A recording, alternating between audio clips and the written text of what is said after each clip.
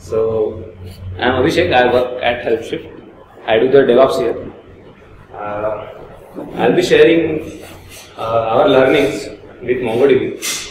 We have been using it for last 3 years, and currently we are serving around 10,000 queries per second with our current Mongo infrastructure.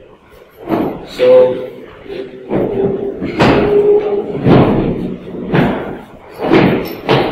we started with let's first the backside.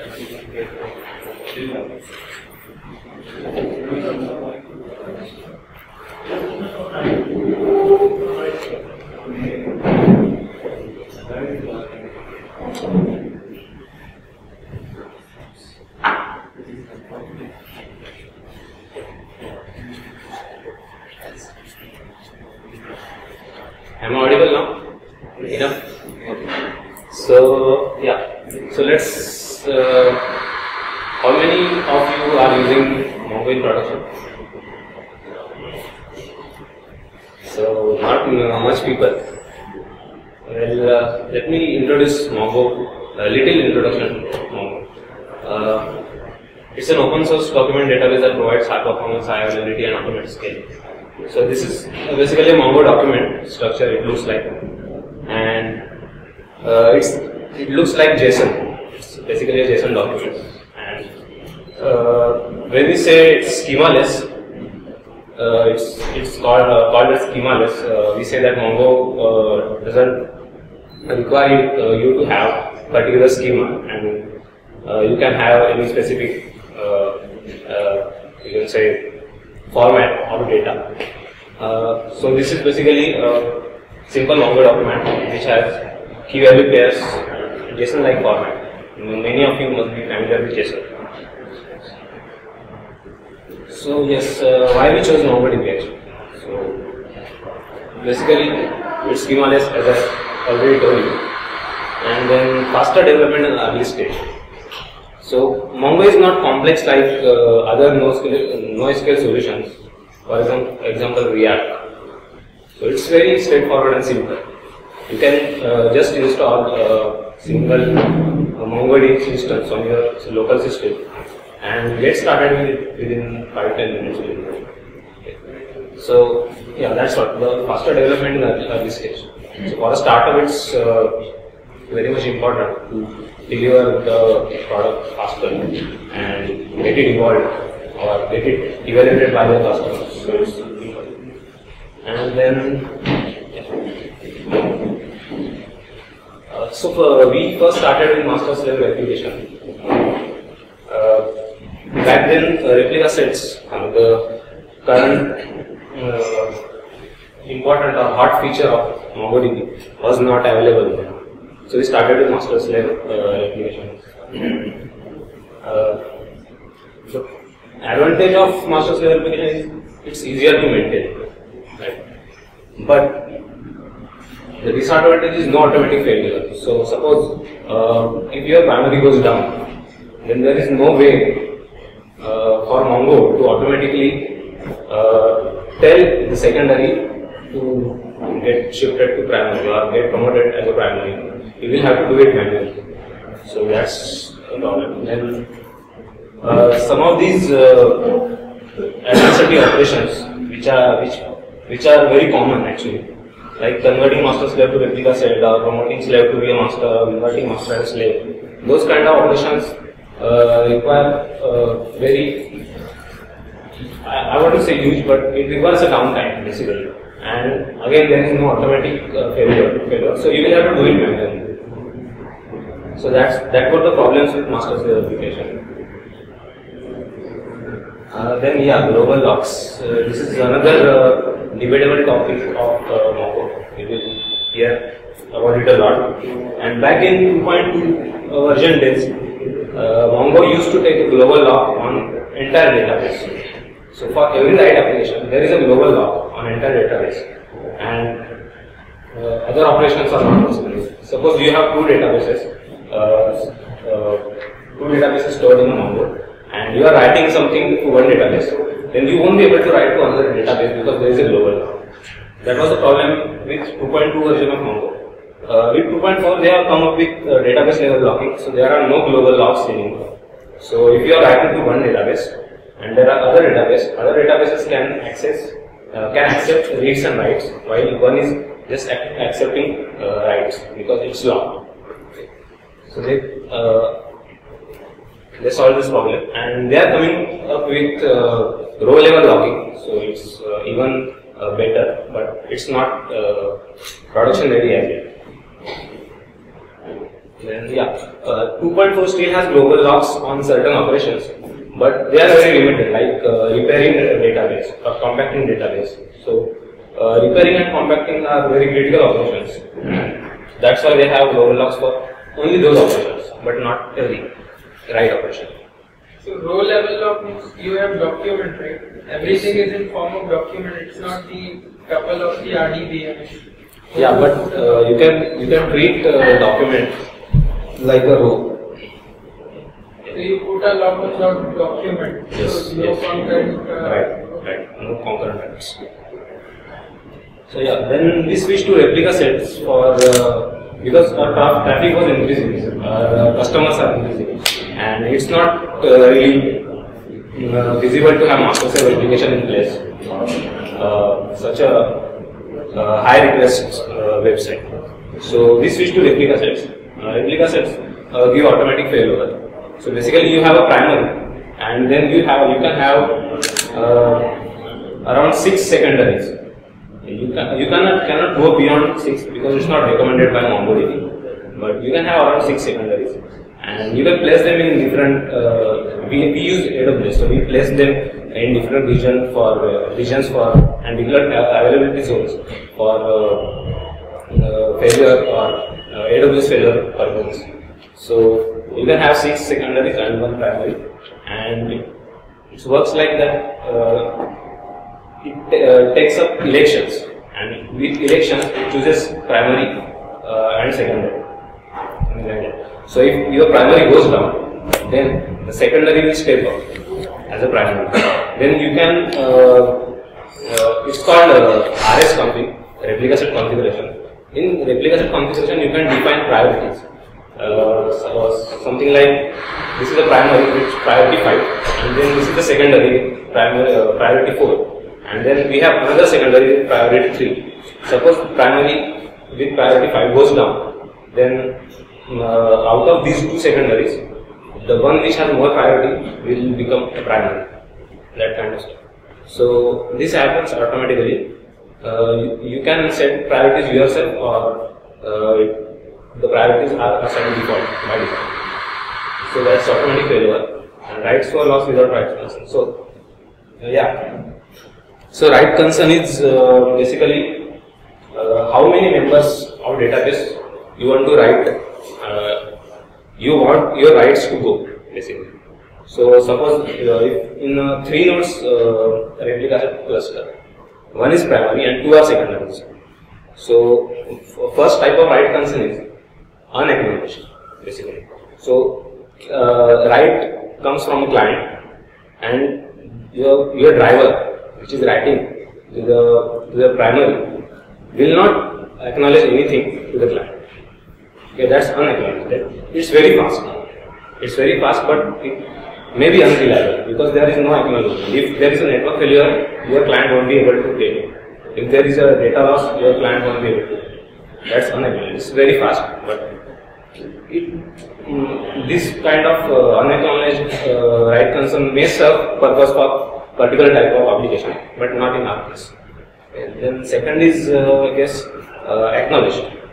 In that case, if there is a network failure, then only your client gets acknowledged. Otherwise, third type is journal acknowledged. And means when a request comes, it gets returned to the journal, and then your client gets acknowledged. Basically, in that case, you are sure that your data is returned to the journal or to the primary. And then another type of acknowledgement is there. It's called replica set or replica safe acknowledgement. In that case, what happens is your write comes, it gets returned to the journal primary, and then it propagates to secondary and gets written over there, and then you get the acknowledgement. This is called replica set acknowledgement. So without write consent, we were losing some rights when there was a high time. So we encountered that problem, and then we started using replica set so that to make sure that rights are going to the secondaries as well. Yeah. So priorities, I already talked about priorities. It's used for electioning purpose. So if primary goes down, then secondary becomes a primary in that case. So you might want to set a low priority to one of the members, which is in another region, and your main infrastructure is in some different region. So you can set a priority on that secondary service so that it will become primary.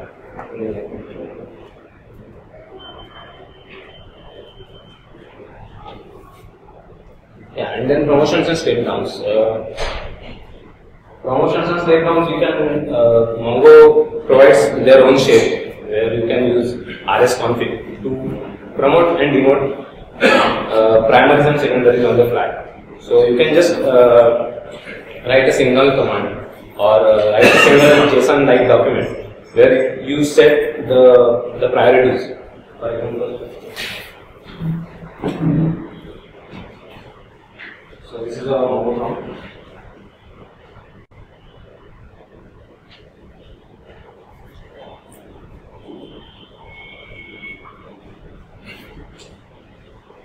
Let's say host name is like this.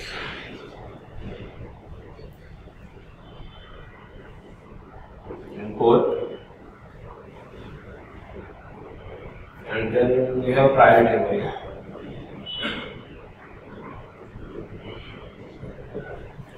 So this is configuration.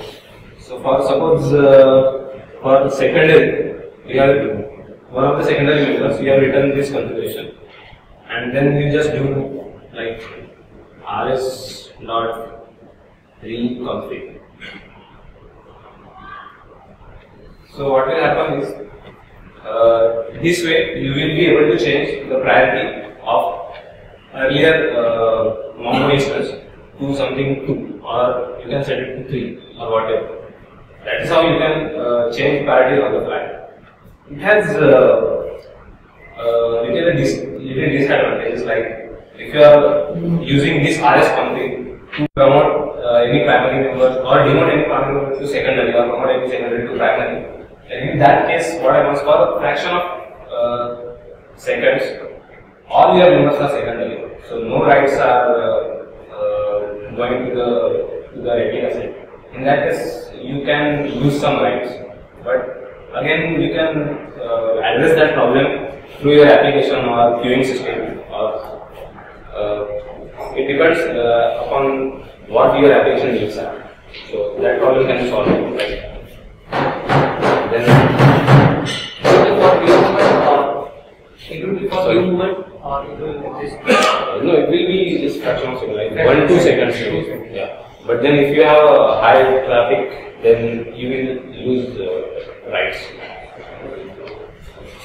So yeah, sharding. We tried sharding actually. We are not using sharding in production, but we tried for analytics purpose, and we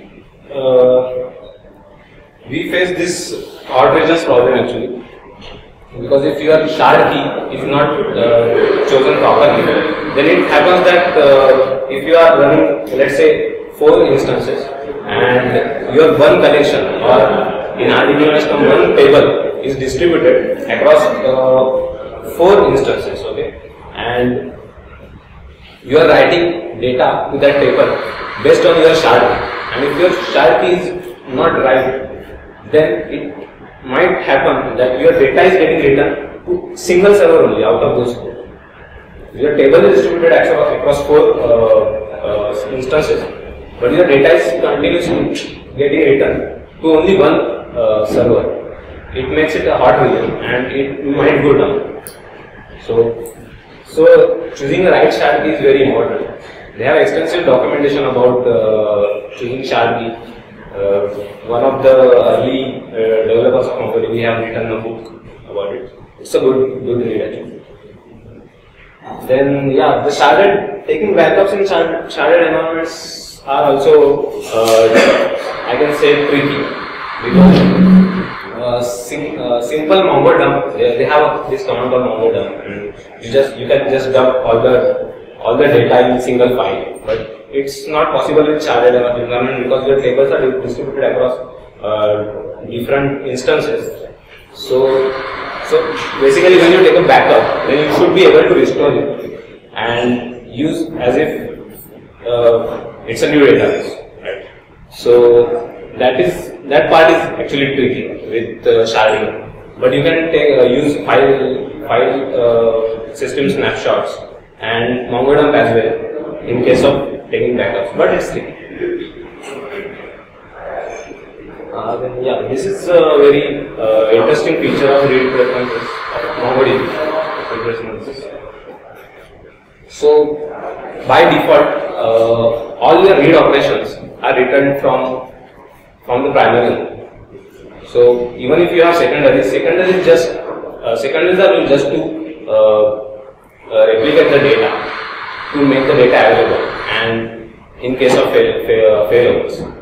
But if you have a default Mongo installation, Mongo replication installation, then all the reads and writes are going and coming from primary.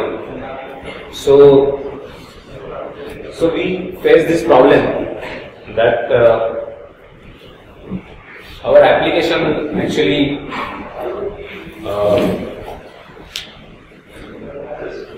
there was a read queue, read queue was found, and one of our primaries.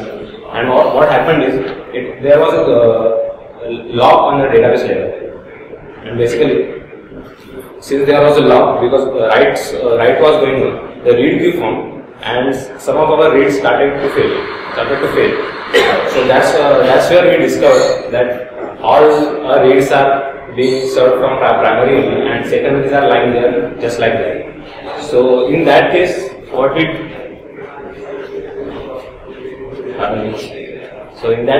did is use secondary preferred read preference. So what secondary preferred does is it allows your application to read from secondaries. So in that way we reduced the read queue formed on primary, and we were able to serve writes through secondaries.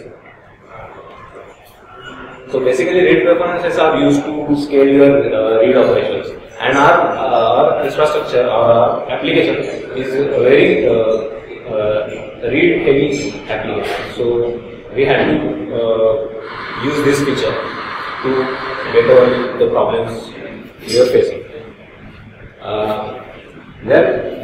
It's very much possible that there are propagation delays in this scenario, where your application is writing to primary, and your application is immediately trying to read the same data which is written to primary from one of the secondaries, because you have enabled the secondary preference. So your application is writing to primary and trying to read the same data from one of the secondaries. But what happens is there are a lot of requests. It might happen that your data is not propagated to secondary. So in that case, it will fail. So that is very much possible. Or secondary might have a stale data. So what will be the propagation time between primary and secondary? Propagation time is we have observed not that much, as long as you have all the secondary and primary in the same region, But if region changes, then there is some kind of delay. I don't have exact number right now, but there is a delay.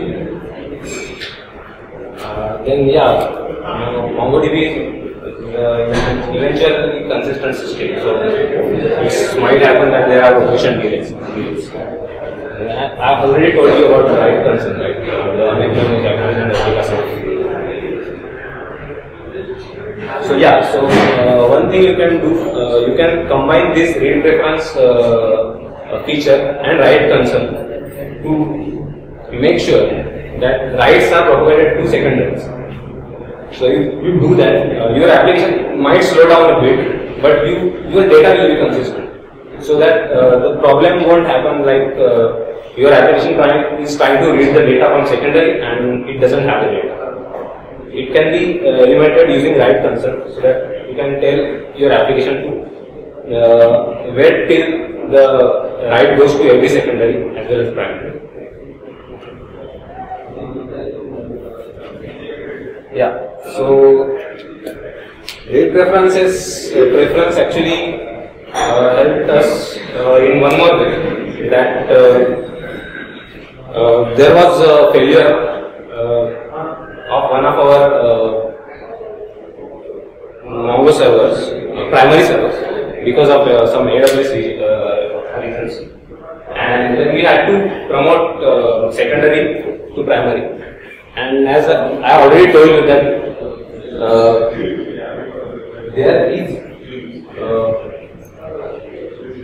there is some little time, fraction of time where your all MongoDB instances are secondary. In that case, all your writes are failing, reads are happening, but writes are failing. So having read preferences set, we could make sure that primary is not getting all the writes, and we could save some data loss, because reads are being distributed across all the secondaries. So we could avoid some data loss, where in first case all the writes and reads are coming from primary only. So all the reads which went to secondary was not data loss. Then yes, there is another feature called tags. Tags can be added to secondaries, and using tags you can tell your application to read particular data from particular instance, particular secondary. Say for example, if somehow you manage to figure out particular request is coming from US and particular request is coming from India, and you have one secondary in India and one secondary. I'm just taking some hypothetical situation. So one secondary is in India and one secondary is in US. Then you can tell your application based on these tags to fetch data from the nearest instance. So US traffic coming from US will fetch data from US instance, and traffic coming from India will fetch data from Indian instance. Okay. So the instance provisioning Indian country. Okay. So for that tags can be used, and tags can be used with write concern as well. So you can tell your application that this write should go to this instance first, and then other instances. That way you can use write concerns and tag with each other.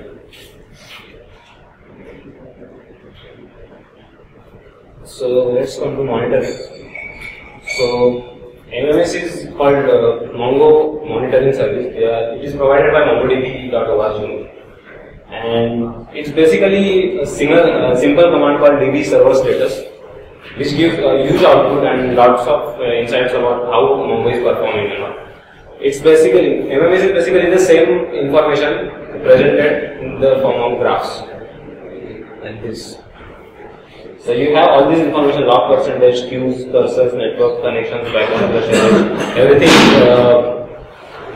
you get in a JSON document format in Mongo shell itself using db.serverStatus call. But this is presented here. This is a free service, by the way, and I would recommend to use every MongoDB user. Then backups. We are still currently using MongoDB to take backups. We use generally secondary instances to take backups from. It might not be a point in time backup, but it has served our purpose so far. But it has its own problem, right? When you are doing MongoDB, the system usage on secondary goes very high, or it takes up RAM and CPU as well. So there is this concept called working set in Mongo, where your frequently accessed data has to fit in the memory. If you don't have enough memory, then Mongo will start swapping, and swapping will definitely degrade your performance. So, in case of Mongo dump also, you need a lot of memory basically to take the database dump. So, it might affect the performance of your Mongo cluster if you are using Mongo dump. We have never used backup service by MongoDB.org, but what I read about it, it's a good solution to have backups without affecting much your cluster performance.